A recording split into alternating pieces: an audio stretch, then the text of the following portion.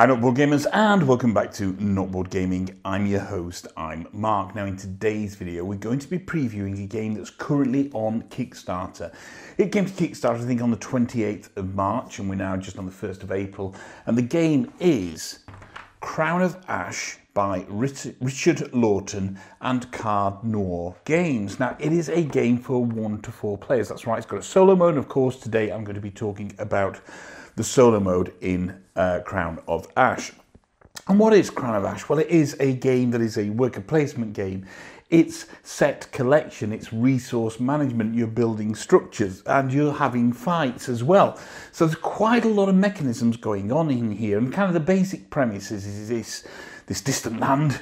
And it was once ruled over by a mighty king who had 4 lords working for him, but he became jealous of the power that the lords wielded. They had a great partnership going, so he spread lies by his spies amongst the land and effectively kind of took all the power away from the lords. They were given a vial which made them sleep for about 100 years, and when they rose again, they'd been transformed into these kind of vicious creatures with one singular purpose in mind, and that was to take over all of the land. And that kind of gives you the basic background premise of that, of the game itself. And as you can see, I've got everything spread out in front of me here. Now, as I say, it is a 1 to 4 player game. Obviously, if you're playing above 1 player, then it's a competitive game. And as a solo player, you're going to be playing against an AI. And if you're playing multiplayer, you can also introduce the AI as another player in the game itself. So that's kind of the overview of the game. As I say, it's on Kickstarter right now. I know it's already funded, and rightfully so, so the link will be in the description below. So let me take you to the table and let me show you what Crown of Ash is and how it plays as a solo game.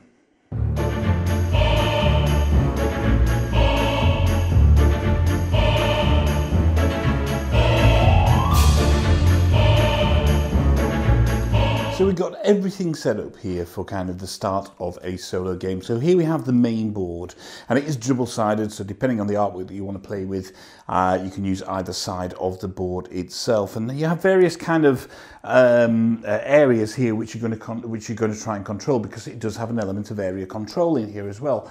In the centre of the board is the citadel. The citadel is really important. Whoever is in control at the end of the citadel, at the citadel at the end of a round will score whatever points are on this board, depending on what round it is. And there are 4 rounds in a game as well. So the citadel becomes really important. The AI is going to start off in the solo game in control of that. In the multiplayer game, there's the king that goes on there.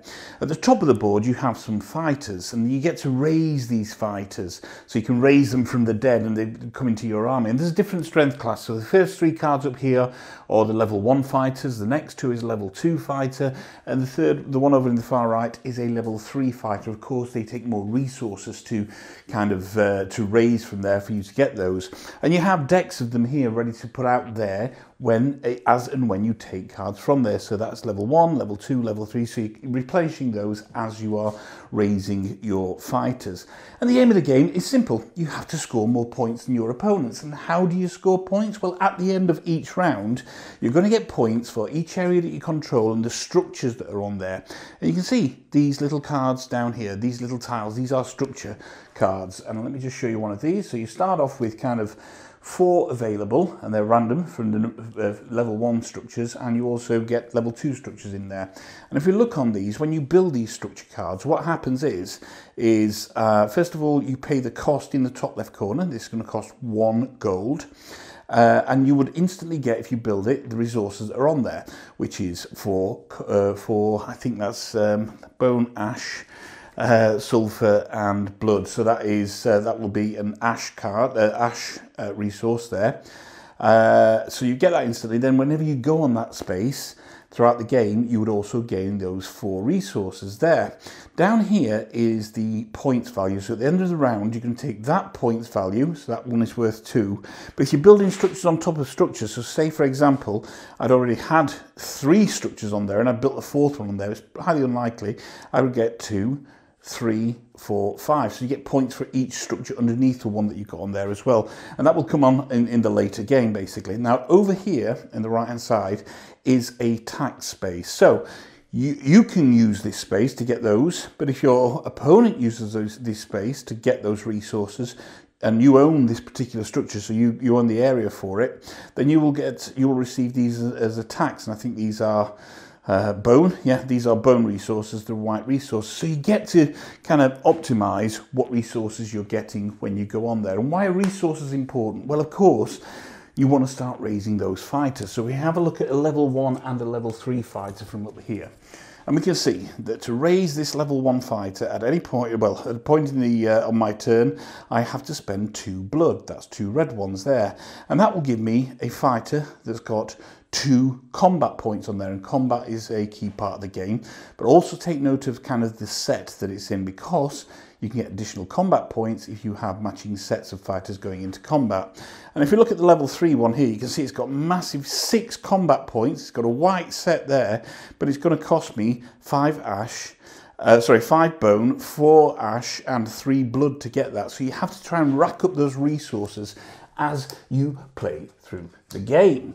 And also you get to accumulate gold as well. So this is gold, and gold is the most precious of all resources, acts as a wild resource, but it's limited, and there's only certain actions or certain places you can go on there that will give you a gold. There is a particular spot on the board where you can place your worker and get a gold. And you're going to start the game with 4 workers, and each round you'll take it in turns, with you going first and then the AI to place one of your workers, and that's either going to be to gather resources, it's going to be there to build a structure, it's going to be on these here where you can see the little kind of cross swords to initiate combat because you want to take over an area, or you can place it on this little spot on your board and refresh your combat cards, and we'll talk about combat cards in a second. So there are effectively only 4 moves for you in a particular game.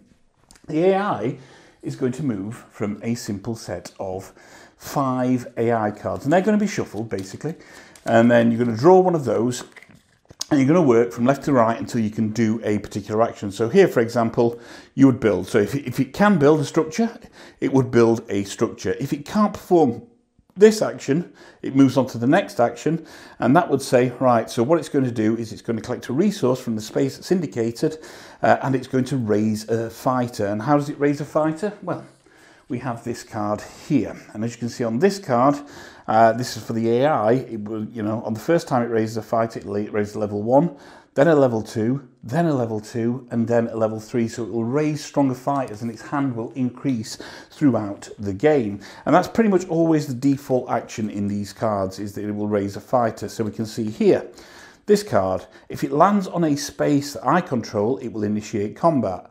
If it lands on a space that it controls, it will build. If it can't do either of those actions, it will take the next resource, going clockwise from where it is, and raise a fighter. Here, it will attack the citadel. And as I say, that citadel is really important for those points. So you want to get that as soon as possible and try and maintain that. Obviously, if it's in control of the citadel, it will do the default actions. And same here, we have another kind of, it will attack your area, or if it controls the citadel, or if it controls your area, if it controls the area it is, it'll attack the citadel or raise a fighter. So those are the kind of, there's only 5 cards. The default action is always to take a resource and then kind of raise a fighter. So how do you know where to go? Well, the board is effectively set up into 6 areas. 1, 2, 3, 4, 5, 6. So every time for the AI, you're going to roll and it will choose an area. So say, for example, there we go, it would go into this particular area here. You would flip the card, see what actions you can do there, and see what you can gather from it. So it's a relatively straightforward AI to operate. So let's just kind of move into the initial kind of early stages of setting the game up. You always start, from your perspective, you're going to have 3 starting fighters, and they're identified by this at the bottom. They are 0 power ones, okay? You're going to have 4 workers on your board. You're going to have a board with a score marker on the 0, just there. And you're going to have some combat cards as well, because when you initiate combat, what you're going to do is pick and choose one of these cards to actually kind of boost your combat and provide rewards whether you win or lose. The AI has got a similar deck, but of course for the AI what they're going to do is they're just going to flip the top one over, and that's going to dictate their combat. You also, for you, you're going to have what's called a fate card, and you will get additional points at the end of the game if you've got sets on these particular colours. So for example, in this game I'd be looking at collecting the white set cards and also the yellow set cards, because they would give me additional points at the end. Okay, and over here, as I mentioned before, we have the kind of board with the fighter cards to go out on the top. We have the scoring, which goes up in rounds. You're always going to go first. So if I control the Citadel at the end of the first round, or the AI controls the Citadel at the end of the first round, whoever controls it gets 3 points, 4 points, 5 points, 6 points. So it becomes quite important to control that Citadel. So to start the game, what you're going to do is, because there's two of us playing, myself and the AI, I'm going to shuffle these. These are the starting structure tiles, and you can see they're starting because they don't have a number on there, a 1 or a 2 on there. I'm going to deal 1 each to myself and the AI. So we're going to flip those over, and these go on specific spots on the board. So there we go. So that is 3 black, which goes up there. So I put that structure tile there, and I take one of my area control markers, and put it there. So I've already got orange on there. The next one is this black and yellow, which is down here. So I will then be in control of that area. And that means the AI is going to be in control of that area and that area. We take their little green ones. Well, the green in this instance is obviously different colours as well. And there we go. We can see who controls those areas on the board. Now you're going to start with 3 starting fighter cards, okay? There's a 2 value combat card and then 2 1 value combat cards, okay? So what you're going to do on the areas you control is put your 1 value combat cards on there. The AI has got exactly the same. I'm going to take their 2 singular combat value cards and put that on there. That means if I want to take over that area, I've got to fight it with fighters that have more than 1 combat to try and beat it. Of course, I also have my combat cards which can aid me. So for example, if I was to use this one, I'd roll a die and add that value onto the value of my combat, my fighters I'm using in combat. If I was to win, I'd get a victory point, and yeah, if I was to lose, I would get 2 gold. Here, that would add 4 onto my value of combat. If I was to win, I get any resource, lose, get 2 gold. Here, I'd add 3 onto my value of combat. Win is to get a gold, 2, lose to get any 2 resources.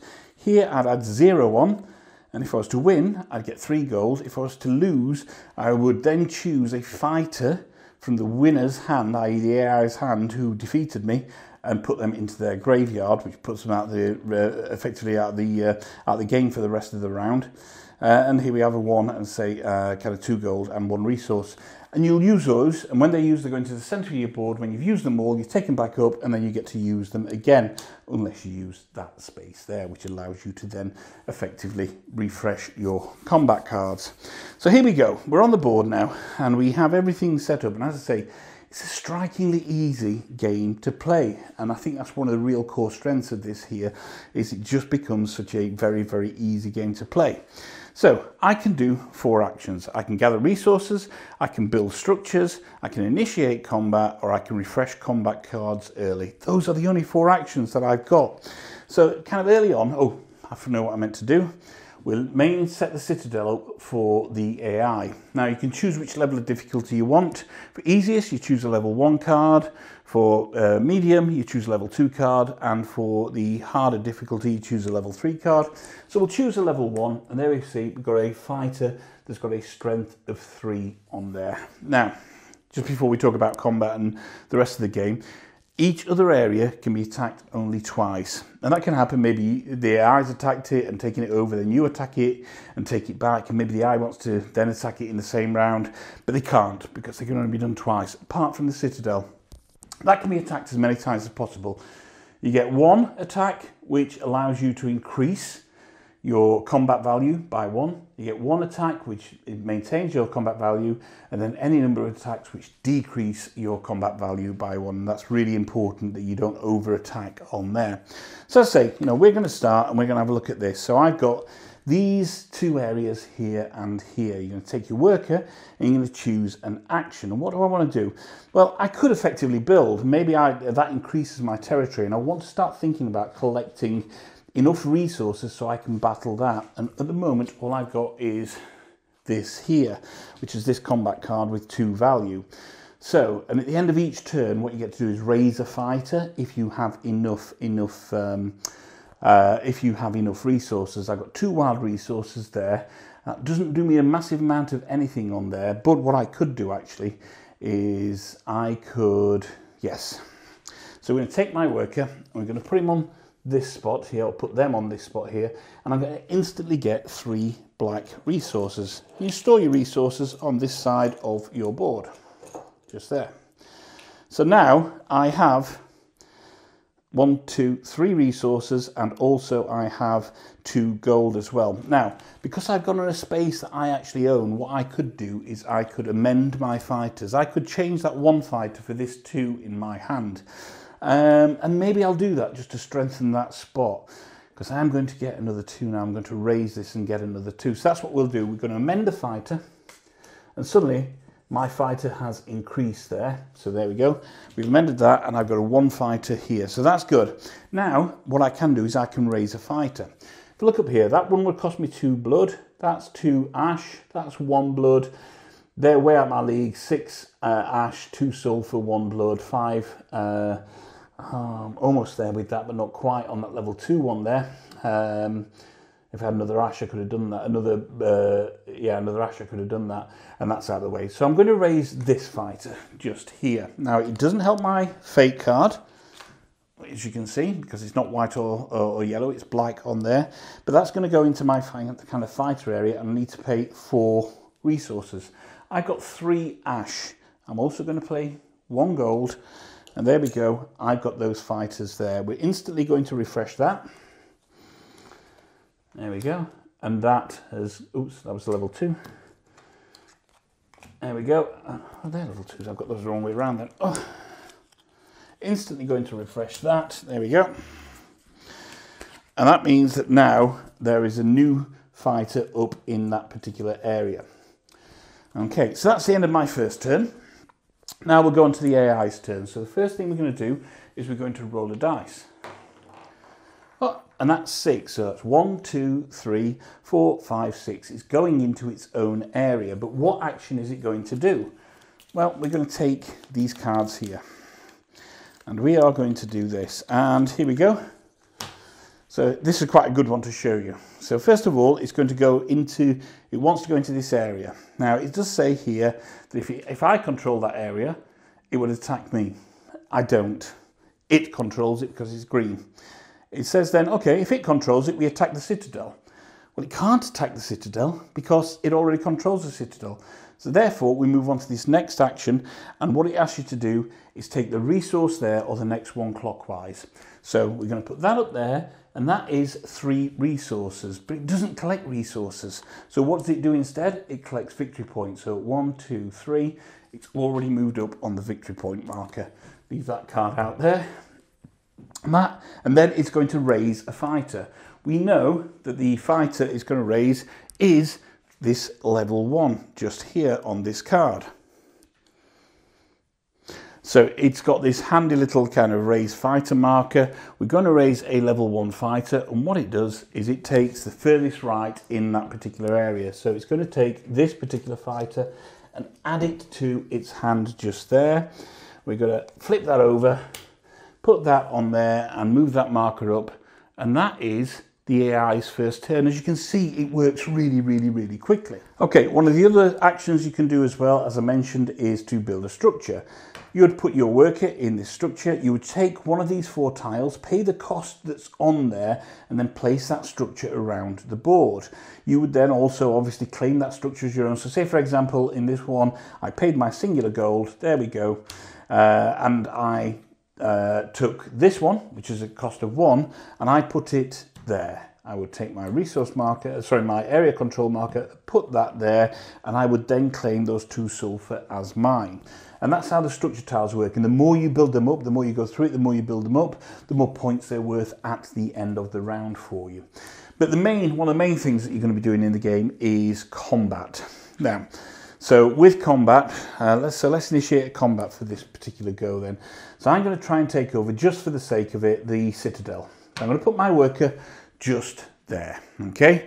So I automatically know that I get a +1 on my combat values.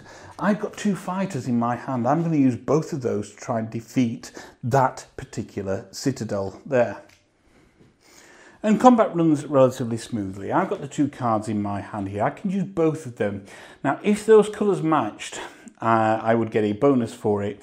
With all of the other areas, other than the citadel, you're allowed to choose 2 fighters from your hand. At the citadel, you're allowed to use 3.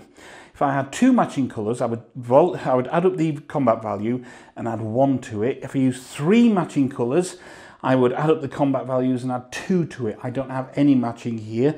So I'm going to play these 2 cards because I really want that citadel. So my 3 matches that 3. Unfortunately, when you're attacking, meet it doesn't beat it. So I need to choose a card now. Now, do I really want to kind of use my 4 card or my 3 card? I really want to make sure that I get that citadel. I've already got a +1 value, so that is 4. So the maximum they can draw out, unless they draw the dice card and roll a 6, is going to be a 4. So I know I can still beat it if that's the case. So I'm going to choose this card, the 4 there. So suddenly my combat value is 1, 2, 3, 4 for the extra 1 for attacking the citadel on that space, plus that means I've got 8 going in there. What the AI is going to do, we know they have a strength of 3, and they're going to flip over this card. And here we go, they have a 0-0 card there. So they are going to lose this particular battle. So I know that's absolutely great for me. I'm going to take my fighters that I used, which is these 2 fighters here, yeah, and I'm going to remove their fighter. That fighter goes into the graveyard, and that's this right space on here. That means they can't use that fighter for the rest of the round. We take their area control token off there, and we put my area control token on there. Now I got 2 cards, and ordinarily what I would do is I would place those onto the citadel. But if you look at the bottom here of the card that they chose as their combat card, I have to move one of my fighters to the graveyard. So I only get to the benefit of this. So I'm going to move the lowest powered one onto my graveyard. That means they're out for the rest of this round, basically there. But it also means, obviously, I don't have that 4 combat card to use. So if combat is part of my strategy moving forward, I've lost that for the rest of the round. And here we go, we can see that I gain a resource of any type that I want. I want to start building up blood, I think, because I want to start having a look at some of the 2s and 3s. That goes on there. That's my go. Back to the AI for their go. Let's have a look. It's number 2. So 1, 2, they're going to go in this area here, which is unfulfilled at the moment. So let's flip a card over, and it says they're going to gather resources to start off with. Well, nobody owns that area to start off with just now. So what they're going to do is they're going to take one of their workers, they're going to move that worker onto there, and they're going to gain 2 victory points. 1, 2. There we go. Nobody owns that area, they don't control it, they've just gathered the resources. So that for me, you know, didn't hurt me too bad, but they have gained more victory points, and so on, until all of your 4 workers have done.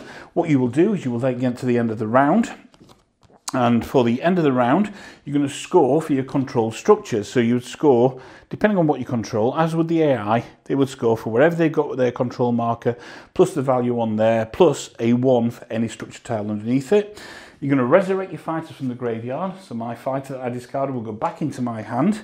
Same for the AI. You're going to retrieve your minions, so all the workers come from the board, and then you refresh the structure tiles. So what would happen is those 4 would be cleaned out of the way, and you would unveil 4 new structure tiles, and then you would go again, and you would carry on until all 4 rounds are up.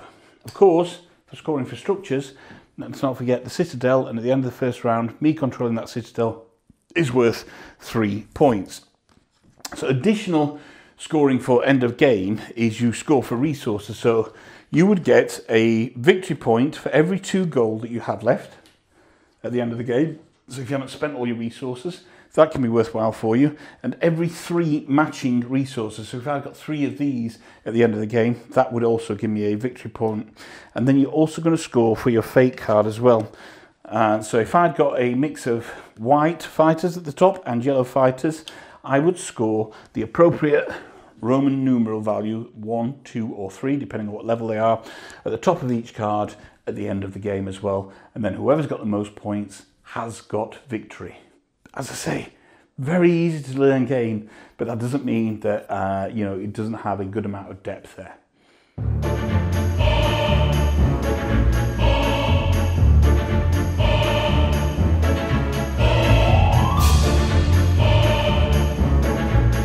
And there we go. That's a very brief overview on how, excuse me, Crown of Ash from Richard Lawton and Card Noir Games works. And I say very brief, obviously, you know, it's not a solo playthrough. If you want to watch a solo playthrough, then go and check out Mark Monk's excellent channel, Ninja Geek Gaming, where Mark does do a full solo playthrough of Crown of Ash. Excuse me. Now, as I say, it's got kind of worker placement, hand management, set collection, area control, all within there. And it sounds complex on the face of it, but it's not. It's a surprisingly easy game to learn to play. And the great thing about the solo is that you can play it in round about 45 minutes to an hour. So I will and have been playing a couple of games of this on the bounce. So you've got varying difficulties for it, depending on what level card you put out for the AI onto the Citadel at the beginning of the game. And then even if you find that you're beating the third level of difficulty, then put 2 cards out there and increase that. But tell me, trust me, I moved from beating the first level fairly easily, and I moved straight to the hardest level, and I got my butt kicked quite severely on that. And that is a good thing about the game, is that, you know, there's not one true strategy that wins in this game. So you may want to focus on kind of building up your fighters hand on a combat heavy strategy, or maybe it's resource heavy to get those, to ensure that you've got enough resources to get the cards, not necessarily for combat, but for end of game scoring. Or maybe it's area control, and getting into that Citadel is really important. At 4 rounds, it's perfectly paced, and I think that's a really good thing for it. Sometimes with worker placement games, you tend to find that they either outstay their welcome, or that they're paced in such a way that just as your engine's getting going, the game comes to a crashing end. And that's not the case with Crown of Ash. I think that the kind of, you know, the 4 rounds and the pacing of it is really, really, really good. I think in terms of, you know, the solo AI, for those of you that love a simple AI, it doesn't get much more relevant and simple than that. And just because it's simple, it doesn't mean it's bad. Yes, there's, you know, with only having 5 cards, there is the opportunity to have an element of understanding of what the next actions are going to be as you go through those cards. That's pretty much in life like understanding another player's kind of strategy and working towards that. The dice rolling to determine where you go next is not my favourite mechanism. It works in the context of this game, but I'd like to potentially have seen a more structured way in where it chooses to go. I mean, there are only 6 options, so the die makes perfect sense to do that. And one thing I'd certainly like to have seen is some asymmetry on the player boards. All of the combat cards are exactly the same, which is great. That means that, you know, teaching a game and playing with people, you know, you've all got an even chance of winning. It's your strategy inside that does that. But potentially I'd like to have seen a bit of asymmetry in there. Obviously, this is a prototype that I've got in front of me, so these are not the finished versions, but it's a very, very well made prototype. And I know that the rules are being updated as well. So Richard emailed me on Friday with some changes to the rules. One of the key ones being is that if you lose a battle and one of your fighters was one of your starting cards, which has kind of 0 on there, which is a nothing on there, then you get to raise a level 1 fighter to put into your deck, which is good because that helps certainly with balancing out sometimes the speed at which the AI can start increasing their fighters. But overall, I've had a great time with this game. I think if you're looking for a worker placement game that's not too complex, that has other connecting mechanisms in there, that you don't want it to be the bulk of your game night. You know, because even with 4 players, you're probably going to get through this in just over an hour because it moves along at a really snappy pace. So, you know, this is an ideal game for that. It's not, you know, in terms of introducing people into worker placement and mechanisms, it's really good because the rules are so simple. Those 4 actions really, really help. The scoring's not complex, etc. And it's got that kind of combat element and battle element in there as well, which is really good. It's semi-deterministic. You know going in what cards you've got to go in there. It's just your combat cards then that can add the kind of variant onto there. And of course from the solo AI, what they're doing is they're randomly and blindly drawing from their combat cards to do that. So it adds an element of the unknown there. So I really like Crown of Ash. You know, I think the artwork is great, the components are great, it's exactly what it needs to be. And in a world full of relatively complex worker placement and action selection games, you've got something here that's streamlined, it's got its kind of core mechanisms down to a fine art, and it really, really, really works. And I think the solo experience, say, play it in about 45 minutes, you'll easily play a couple of games on the bounce and have a great time doing it. So yeah, do make sure you check out the Kickstarter. The link is in the description below. It's already funded. Let's see if we can get it even further along there. If this sounds like something you'd like to get to your table, then go and check out the Kickstarter. You know, I think what Richard's done here is, as I say, create a wonderful, streamlined game with interconnecting mechanisms, an easy to handle AI that just kind of, you know, hits the right notes on every single one of the mechanisms that you're striving to achieve. So thank you very much for joining me on this preview of Crown of Ash. As I say, it's a Kickstarter now, designed by Richard Lawton and from Card Noir Games. My name's Mark. This is Not Board Gaming. Don't forget to like and subscribe to the channel. Check out our other videos, and one final thought. If you can't find anyone else to play with, there's nothing wrong with playing with yourselves. Until next time, bye-bye.